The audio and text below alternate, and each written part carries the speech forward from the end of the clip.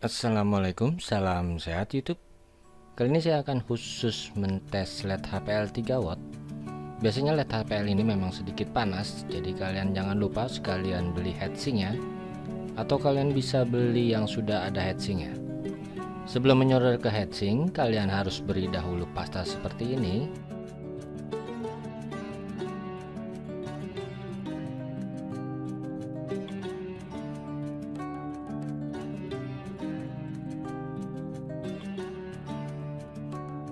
Lalu solder.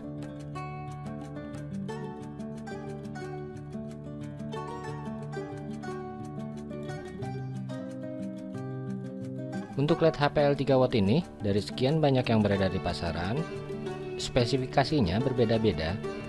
Karena itu akan saya uji khusus HPL 3 watt ini. Misal spesifikasi tegangannya tertulis 3-3,4 volt. Biasanya yang berbeda spesifikasi arusnya. Ada yang tertulis 300-600 mA, bahkan ada yang menulis sampai 700 mA. Walaupun berbeda-beda dari spek ini, bila kita hitung secara teori tidak sampai 3 watt. Misalkan saja pada tegangan maksimum 3,4 volt dan kita misalkan maksimum arusnya 600 mA, maka secara teori wattnya terhitung hanya sebesar kira-kira 2 watt.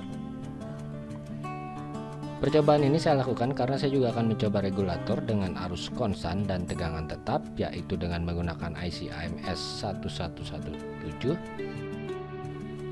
Saya beli ini karena harganya murah sekali, tidak sampai 4.000, ini sudah lengkap.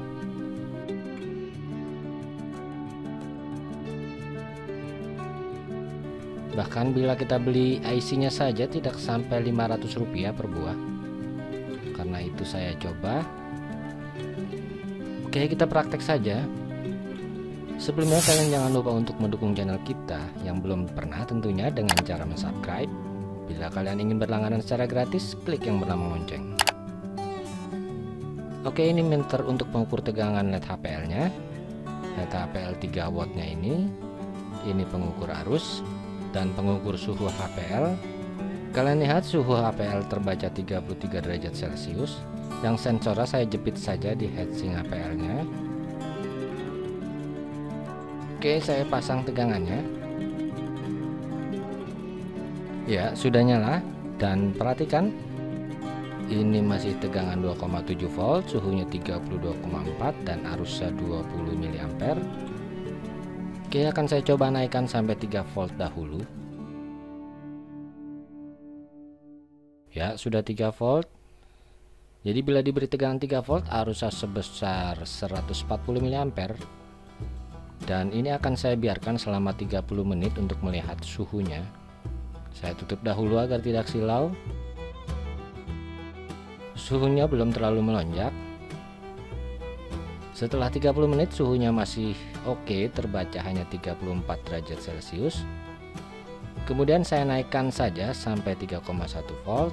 Dan kalian perhatikan saja arusnya terbaca 220 mA.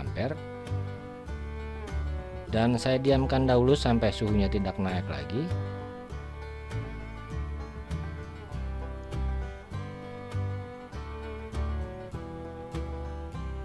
Kalian perhatikan suhunya.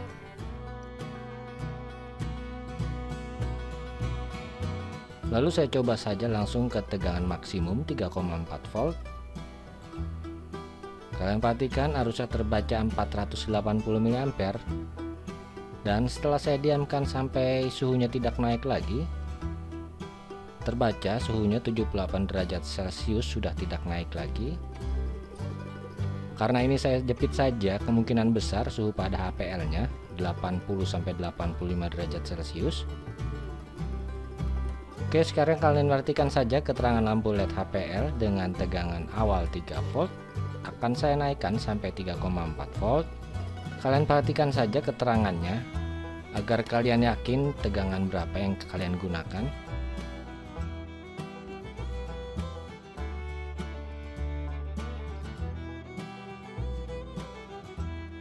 Ya, gimana hasilnya? Tapi menurut saya keterangan pada tegangan 3,3 volt memang sudah maksimal. Jadi memang cocok untuk menggunakan regulator 3,3 volt. Oke, sekian praktek saya kali ini. Terima kasih telah berkunjung. Wassalamualaikum warahmatullahi wabarakatuh.